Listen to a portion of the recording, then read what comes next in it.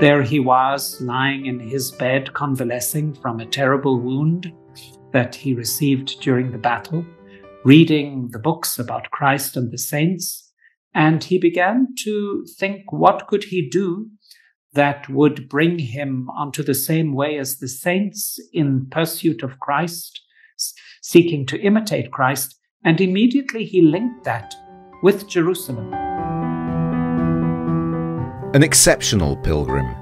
It was September the 4th, 1523, when Ignatius of Loyola first appeared in Jerusalem.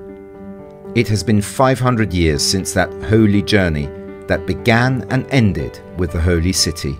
He went around on a regular pilgrimage, guided by the Franciscans, living with the Franciscans, and within him was this burning desire to stay in the Holy Land. He received great consolation from visiting the holy places, whether it was the cenacle. He was living probably on Mount Zion with the Franciscans, or going to the Holy Sepulchre, attending Mass there, walking in the processions, visiting the Mount of Olives, visiting Ein Karim, going to Bethlehem, even getting to Jericho and to the Jordan River.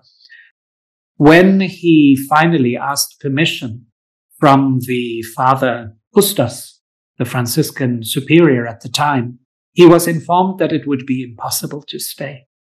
And although this desire to be in Jerusalem, to work in Jerusalem for the good of souls, had animated him so much all through these years, from 1521 to 1523, once the Custos told him no, he accepted it. And this is something that afterwards is supposed to characterize the Jesuits, their obedience to authority in the Church. Returning from his pilgrimage, the Society of Jesus was approved in Rome in 1540.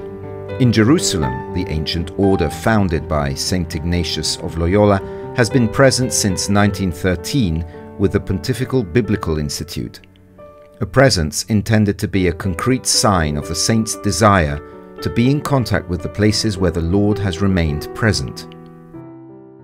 And we have been present ever since in different activities, all related to the biblical world, somehow through archaeology, and then being a campus these last 30 years, 40 years, a campus of the Institute in Rome for our students to come and spend some time here studying.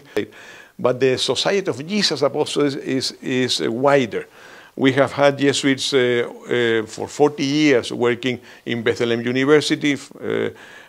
Some companions have been working in Tantur, and there's actually one is the director of Tantur these days. One is working with immigrants and teaching them English. There are some companions who spend a great deal of their time giving retreats or teaching in a major seminary in Bejala, others in spiritual guidance.